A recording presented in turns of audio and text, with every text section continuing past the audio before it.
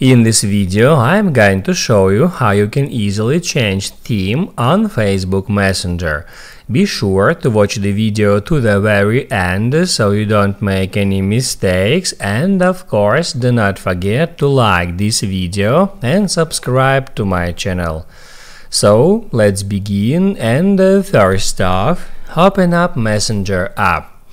On Facebook Messenger, you can change a theme for each particular conversation. So first off, open up a conversation, and then you can change theme for that conversation in two different ways. The first way is just to type in /symbol that will show you some options.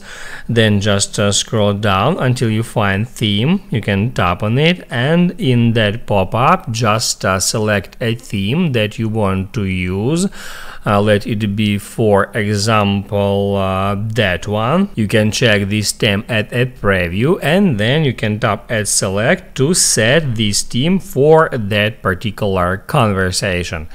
Also, you can change a theme in another way. To do that, just tap right here at the very top and then tap on theme.